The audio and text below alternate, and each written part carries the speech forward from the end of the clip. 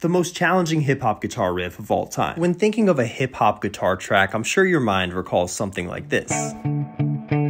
We'll take that stereotype and throw it out the window because this next riff is so complex, it's almost hard to believe it hails from a rap song. To uncover this riff, we'll have to take it back to 1977 for the release of David Matthews' Space Oddity. Within this very track lies a guitar riff that would be sampled and flipped into superstardom by none other than MF Doom. The track is called Rap Snitch Niches, which has gained tons of internet clout over the years. But what makes this riff so challenging is the sheer amount of studio effects induced after the fact. Not only was the original riff sped up, making a challenging riff near impossible, Metalface made changes to pitch as well as adding a unique delay that can only be achieved through certain guitar pedals. Ultimately, with all of these factors combined, this Doom track stands as one of the most intricate hip-hop guitar riffs of our time.